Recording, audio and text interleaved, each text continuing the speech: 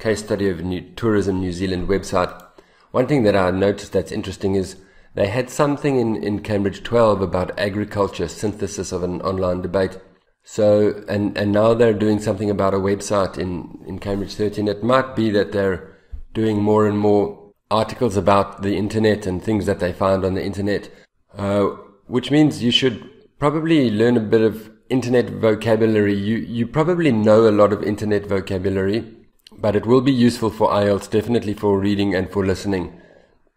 So for example, I've just highlighted the internet vocabulary in this passage.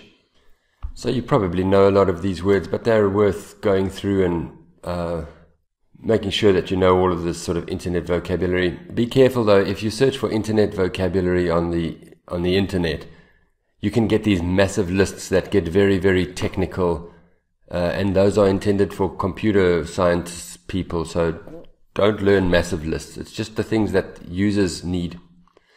Website database, oops, not bed.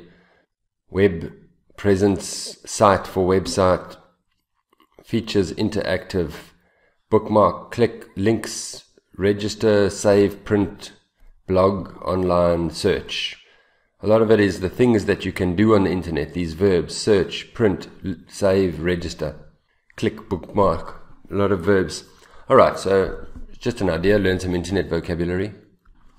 Let's get started. Let's see what we've got. As usual, it's very common for passage 1. We've got gap fill and true false not given. So we need to scan. What will you scan for?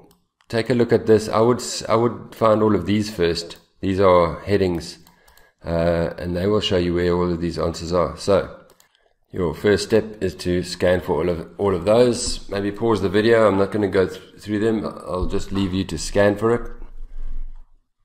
Alright, so that's what I found. A couple of notes on that. Probably would have been a good idea to start with these. Find these first. They were easy. They had capital letters, inverted commas. I didn't find local topics. It's not really there as far as I can see, but they did have features. Okay, next step is look at some grammar. Is there anything that can help us? Allowed businesses to what? So what kind of word is this going to be? Remember, this is an infinitive. So this is going to be a verb, but it's going to be the basic form of the verb, the V1 form, like to, make, or whatever. This is a noun, but we don't know if it's plural, single, countable, uncountable, can be anything. This will be a noun as well. It's a singular noun, please notice that helps us. So we're looking for only a singular noun there. This will be plural or uncountable, it won't be single. This can be anything. Again, plural or uncountable, won't be single, and that can be anything. The or there in front means it can be anything. Alright, so not really a lot of help from the grammar, but a little bit. So, what are we looking for? This database allowed businesses to something information regularly. That paragraph actually has this word a lot, so we won't scan for that. I would scan for these two things, information and regularly. They will paraphrase, but the paraphrase is not too bad. So, scan for information and regularly. And there is regularly. So where's information? Can you see where's information? There's the information. So, we're looking for to something. We're looking for an infinitive. And I'm sure you can see it somewhere in there. To what? To update. It's only possible to have the V1 form of the verb. So that wasn't too bad. Countrywide. Evaluation, they can paraphrase. Impact. Nothing very strong, but let's see if we can find countrywide and impact. Impact on the. Now remember, features is in the next paragraph. Features was over here. So we're going to be somewhere there. So can you see anything about countrywide or impact? There's something about a country and national standards, and can you see impact? There's impact.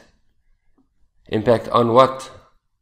On the, and I think that's quite straightforward as well, on the environment. Alright, so Special features, for example, sometimes the for example is there, sometimes it's not. I think this is the main clue. Former sport something. And just read it and see what it is. An interview with. So you can only interview a person. You can't interview a tree or a dog or a table or anything. So we're looking for something that describes a person. There's our word interview. There's with. But that's who they interviewed. That whole phrase. Former New Zealand All Blacks rugby captain. Rugby is a type of sport, so that's our synonym for sport. We're only allowed one word. Which word do you keep? You keep that one. This whole noun phrase here is just, these are all like adjectives, behaving like adjectives. So you can throw them away, keep only that one. Yeah, former was there. And interactive, tour, various locations used in. Interactive, journey, various locations, used in, chosen for. Fine. Blockbuster films. So you only keep the noun, throw away the adjective. I'm going quite quickly through these because I've gone through Cambridge 12 and 11. So if this is your first time, you're starting with 13. Sorry if I'm going quickly, but I've covered all of these strategies a lot in Cambridge 12 and 11, so I don't want to repeat myself too much. Right, the driving routes, they varied. This is a very nice IELTS word. They changed, they were different depending on the what. Where's driving routes? And we want something about varied. And there's varied, the different routes depending on, according to, the. Really straightforward. If you find the scanning words, then that should be quite straightforward. They gave us a lot of help with these little helping words on either side. Travel planner included a map, details, and local. So there's three things in a little list here. A map, details of public transport, and local something. Let's see. So there's the travel planner. Gave us details of public transport. There's the map. There's the public transport and local. Find local. So that's local. This is quite an important word. You should notice these also because they give us lists. So there's map 1, public transport 2, and also I think the key to this was to find that. That's the synonym for local. So what was local? The accommodation was local. And last one, send a link to their. Could be single, plural, could be anything. Let's just find your words. The travelers could send a link to their what? So it's somewhere here. That's the only sentence. Submit a blog of their travels for possible inclusion on the website. So many students will see there and then they will choose that. And I can see why you did that, but if you think about the meaning, how can you send a link to your travels? You can't send a link to your travels. What else can you send a link to? There's only one other word here. The travelers could send a link to their what? Submit a blog. So I think that word that's the one that helped you there. It's quite difficult vocabulary, I think, for some of you, but that's the only possibility that it could be, because you can't send a link to your travels. You send a link to your blog. All right, not too bad. I think, well, what was important here, really, it was the scanning language. There were a couple of tricks. That was a trick. That was a possible trick because that word was over there, but that's the wrong sentence. If you're there, you need to be over here because you scan for your words. So not too bad, really. I think you can get all of those if you're careful. Right, let's move on. Okay, so let's take a look at these. I want to just do the circle words first. You can do the circle words first or the scanning first. It's step 1 and 2 or 2 and 1, up to you. But let's just do the circle words first. If you don't know what I mean by circle words, then go and take a look at my true, false, not given video that will explain it. The idea is that we identify the target language that IELTS will base the question on, and then we identify the scanning language, so we don't have to compare too much. We just find what question IELTS is asking. So pause the video and see what words you would circle. And those are the words that I would circle. Here they go for the adjective. Often in true, false, not given, they target the adjective. This one, I thought they really love to compare the most and many, as you will have seen if you've done 11 and 12. This one was difficult. Students will think that they changed this, but I've never seen them change these numbers. Anyway, I did a quick scan and I saw the number over there, so they're not going to change the number. I think they're going to change this. It's not common, it's a noun. This one, there was nothing really. It was basically, do they like or do they not like? It's in on the verb. And this one, comparing smaller hotels, larger hotels, these adjectives again, and this, the adverb. Is it likely or unlikely? Right, now, the big trick here was, students go and scan for that. And then they go all the way up there and find it there, and that is unfortunately the wrong thing to do. If you did that, you would have wasted a lot of time. They did it on purpose. Remember that the gap fill ended here, so it's probably going to start here with the true, false, not given. I say probably because of course they can go back and start somewhere up here with the true, false, not given, but usually they will just continue on to the next section. But please don't, I didn't say always, usually. Especially reading one, it'll be a bit easier. So actually here is the website, or maybe even here is the website, is where they're starting with this. Find that, that's quite easy to find. Geographical location, maybe we can find. It will be between that and all of this. Quick scan shows us that geographical location is there. Local culture, it'll be somewhere after here. There, cultural activities, I won't highlight it, but it's somewhere there.